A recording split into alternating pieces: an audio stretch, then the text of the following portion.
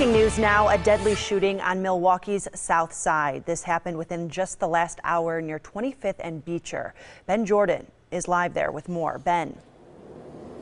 Yeah, Katie, we are live at 25th and Beecher right now. This is still a very active scene. Police tell us one man was shot and killed. 2 others have been injured. I'm going to give you a closer look at this scene behind me.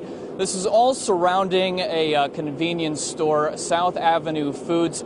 Neighbors tell me they were told by police that a man was seen walking from an alley, injured from the shooting, walking into the store, and that's where police and the medical examiner have focused their investigation. They've been talking to witnesses, neighbors in the area, but this is a very large taped-off area we're talking about now with plenty more investigation to go. We will have an update live on 10 o'clock news on the south side. Ben Jordan, today's TMJ4. All right, thanks for that report, Ben.